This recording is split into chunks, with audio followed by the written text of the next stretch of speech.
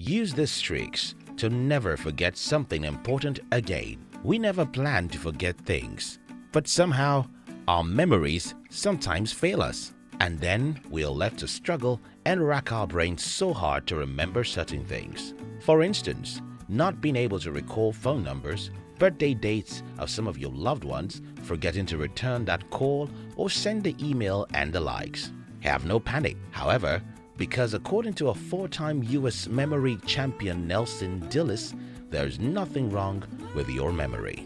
Dillis said, and I quote, "We all have a good memory. The problem is no one taught us how to use it." Dillis holds the record for remembering the most names, memorizing 201 in 15 minutes. I can tell that you are probably wondering how he achieved that. Well, Dillis became inspired to train his memory after his grandmother passed away with Alzheimer's disease sometime in 2009. According to him, she had been of sound mind just 10 years before, he says. "I didn't want that to happen to me. I wanted to find something I could do now that would prolong my brain health." Eventually, he entered the championship to measure how quickly his memory had improved. Unlike Dillis, you don't have to memorize over 200 names to improve your memory.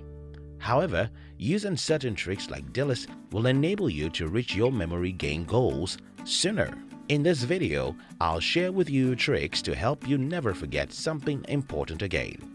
This, I believe, will help you become a successful person. If you're new here, consider subscribing so that you won't miss other interesting videos like this.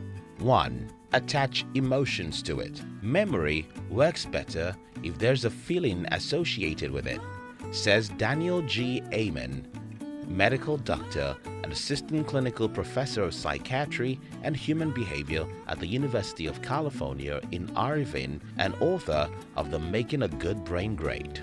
When asked what's the most embarrassing thing that has ever happened in a person's life, or what has been the best moment of a person's life from birth to their current status, nearly all, if not everyone, can answer such questions.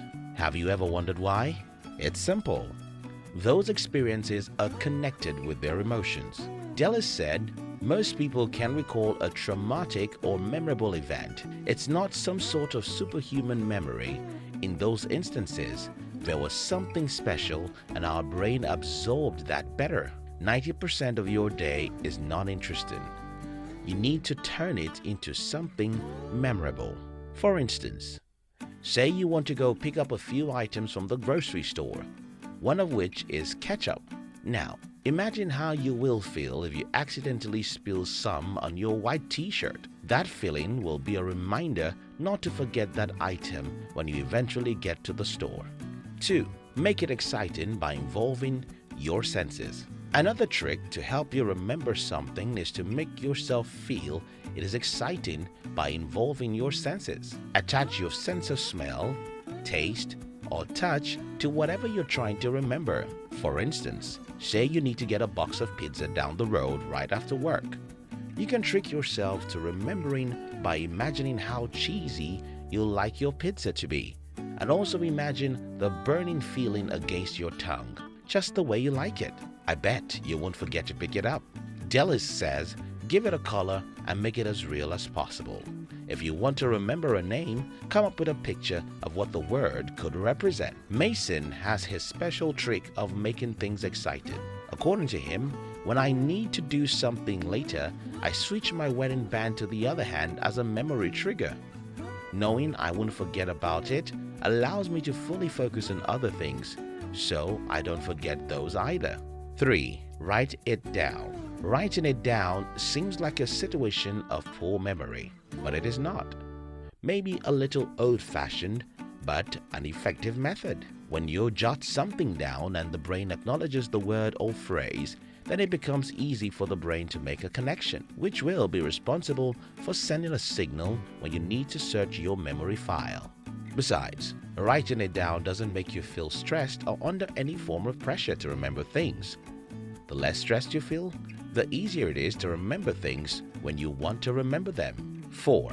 Make a map of where you keep things. Have a designated spot for different items in your house or office space.